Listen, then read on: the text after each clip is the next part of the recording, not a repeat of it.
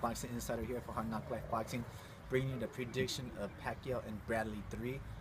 We're here in rainy California right now, and we're just about, I'll say about 3 or 4 hours away from the fight, and I just want to bring out my prediction.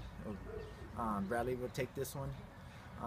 This is number 3 of the series, and I think Bradley coming into this fight will actually outpower Pacquiao. It'll be a close one. It'll be a real good fight, but in this one it'll be a different type of fight because Bradley, he's going to use intelligence in this fight.